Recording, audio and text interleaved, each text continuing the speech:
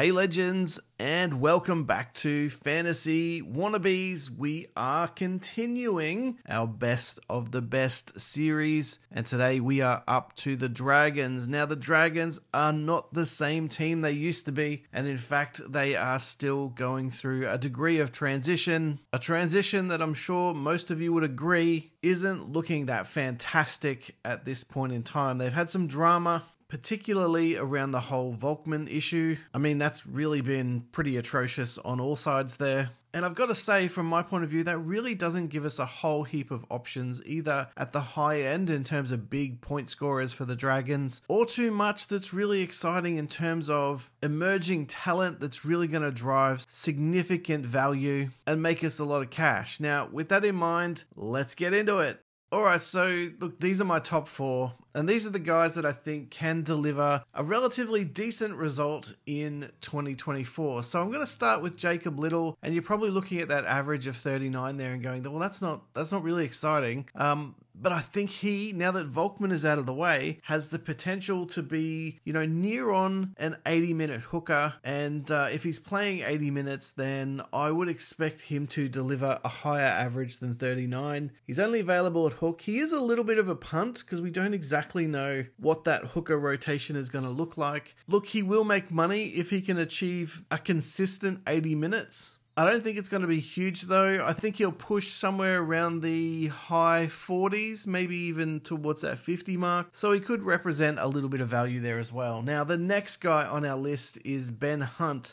And as a Queenslander, I absolutely love this guy, but given he doesn't want to be at the Dragons, I'm not sure I can recommend him to be in anyone's fantasy team either. Now, I think he'll do a solid job. He will be consistent. He obviously does the in-play kicks, but I think that's about it. I think we'll get the odd try. He's obviously going to set up a few try assists, and I think he'll be relatively consistent at that price point. I don't think he's going to grow significantly in value, and I think for the majority of the season, he's going to hover around that 50-point mark, which, if you're looking for that second tier halfback, he could be an option, but obviously he's going to play Origin. And I think unless you really, really want him, there's probably a few better options. Like I said though, as a Queenslander, I think he's a bit of a legend. And as a Broncos fan, I was definitely sorry to see him go. All right, next up is one bloke that is absolutely fantasy relevant. He is worth every single cent of his price point, and that's the big man, Jack Belin. Now, he is the best player on the team, bar none. He plays hard, he delivers great results, and I think he will continue to average around that 60 mark. The question from my point of view is, will they need him as much this year as they did in 2023? Or does that extra support coming in off the bench mean that Jack de Belin's minutes are trimmed down a little bit? And as a consequence of that, will he be able to maintain that near on 60-point average and maintain that near on 800,000k price point? I don't know. Look, I'm very tempted by Jack de Belin. If I can squeeze him in, I absolutely will. I'm not sure I can get him for round one, but he was a big part of my team in 2023, and if I can squeeze him in, I'll find a way to do it. And you know what? You can't go wrong if you put a Jack de Belin in your team. He is going to consistently deliver. I think it's just in his DNA. He doesn't really know any other way to play than hard, fast, and straight, and I think he'll be a pretty good pickup. Now, finally, in terms of this particular list, I've got Zac Lomax. Now, at center, it's a definite no from me, but if he does end up getting the fullback spot, and I don't actually think he will, but there is rumours and a little bit of talk whether it's him or Sloan. I honestly think they'll go with Sloan, or at least start the season with Sloan and see how he goes. You never know, Sloan may not end up delivering and they could push Zac Lomax into that position, but I don't think that's going to be the way it goes from round one. And look, if he does achieve that fullback spot, then you know what, he could be a superstar if you position a fullback who's performing really well with that dual center wing fullback positioning. You could slot him in your centers, and happy days. I think, he will improve that 43 average and his money making potential will also go up. But like I said, we want him playing wing fullback for the Dragons before we bring him into our teams in that center spot. So there you go. Look, that's the big points, guys, in terms of what I think the Dragons are likely to deliver in 2024. All right, so next up, we've got a couple of guys that I think are probably the best opportunity to make some money out of the Dragons in 2024. We've got the coach's son there, Kyle Flanagan, coming in at 349k.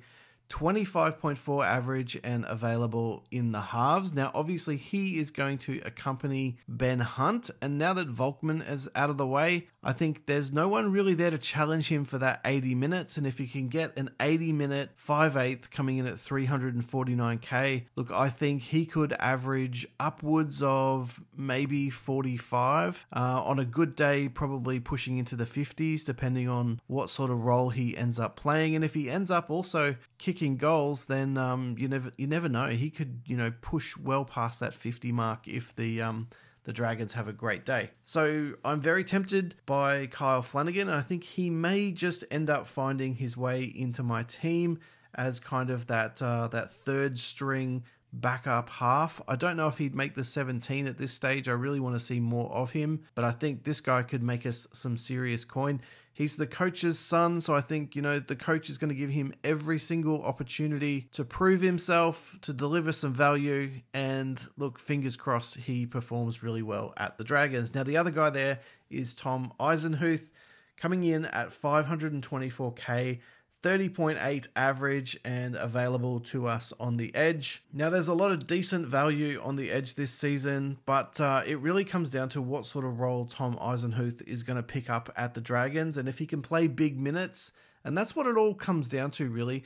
If these players can play big minutes in 2024, then they're going to make us some cash. Whether that's a Josh Curran or a Viliami Kickout, I think, if they're playing big minutes and performing really well, they'll take their current price and they will skyrocket. And we just need to sort of navigate through which ones of those are more likely to deliver us those consistent points in 2024. So there's kind of two options that I think could deliver us some money. And it'll be interesting to see how these trials and the first couple of weeks really pan out. But the Dragons have a relatively decent buy schedule. And I think, a couple of these guys really might be worthwhile considering getting in our team. So, Jack de Belin is almost a must-have at some stage. Jacob Liddle, if he's playing 80 minutes or near on 80 minutes, could represent some seriously good value in that hooker position. Zac Lomax, if he's playing fullback and continuing to kick goals, could be worthwhile as well. Kyle Flanagan, be very interesting to see how he performs next to Ben Hunt, and whether Ben Hunt continues to dominate that halves pairing, or things get shared around a little bit more. And what happens to the goal kicking? We know Zac Lomax hasn't necessarily been kicking them all that sweetly. So is Kyle Flanagan somebody who could come in and really improve that goal kicking percentage at the Dragons? And finally, Tom Eisenhuth playing on the edge. What sort of minutes is he going to get, and will he deliver us some absolute value in 2024? So there you go, guys. Look, that's the video today. A relatively short one for the Dragons. There's not the plethora of options, whether it's value, performance, or growth. I think the Dragons continue to be in that rebuilding phase.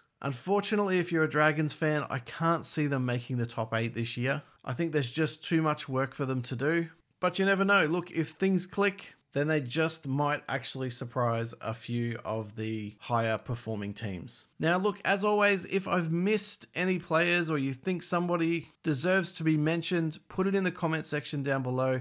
If you are new to this channel, don't forget to subscribe. And as always, guys, I'll see you all in the next video.